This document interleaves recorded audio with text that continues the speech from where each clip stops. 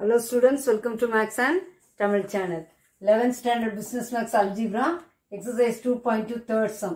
If n plus 2 factorial equal to 60 into n minus 1 factorial, find n.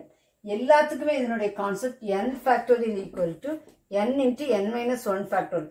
அப்ப நீங்க கேட்பீங்க n plus 2 factorial னா எப்படி மிஸ் எழுதணும்? இதே கான்செப்ட் தான். n factorial னா n into n minus 1 factorial. அப்ப n plus 2 factorial எப்படி எழுதலாம்? n plus 2 அப்புறம் 1 குறைந்தா n plus 1 factorial எழுதலாம். ஆனா நமக்கு n plus 2 factorial இங்க ரைட் ஹேண்ட் சைடுல என்ன இருக்கு?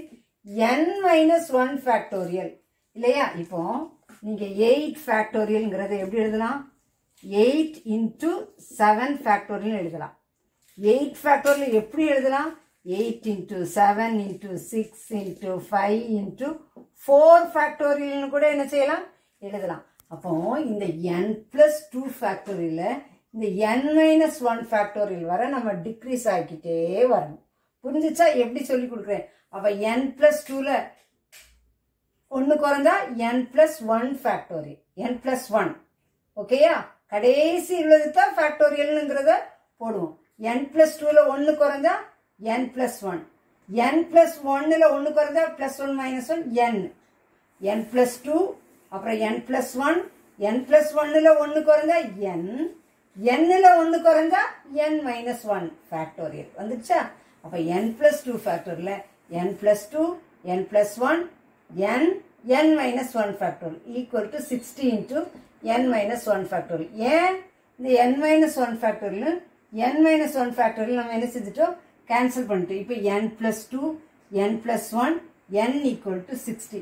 பாருங்க ஒரு டிக்ரீசிங்கா n plus 2 n plus 1 n equal to 60. அப்போ n னுடைய வேல்யூ நமக்கு கேக்குறாங்க.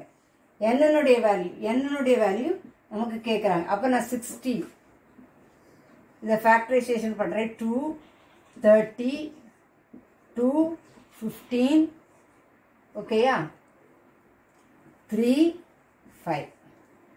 இப்போ 1 2 3 5 இருக்கு. இப்போ n plus 2 n plus 1 n 5 எழுதலாமா? 3 எழுதலாமா? 5 3 அப்புறம் 2 2s are 4 வருது. அப்ப நான் என்ன பண்ணலாம்? 5 into 4 into 3 5 into 4 into 3. இப்ப பாருங்க 3 4s are 12 12 5s are 60 வந்துச்சா? ஓகே, இந்த மாதிரி ஈஸியா. எதுக்காக 5 into 3 into 4 ன்னு எழுதல? n plus 2 n plus 1 n degrees ஆயிட்டு. அப்ப 5 into 4 into 3. இப்போ n இருக்க இடத்துல என்ன இருக்கு? 3. n இருக்க இடத்துல 3. அப்ப 3 plus 1 இது 3 plus 2 5. ஓகேயா? 3 plus 1 4 3 plus 2 5. அப்ப n னுடைய வேல்யூ என்னது? 3. n னுடைய வேல்யூ என்னது? 3. ஓகேயா? தெளிவா புரிஞ்சிருக்கும்னு நினைக்கிறேன்.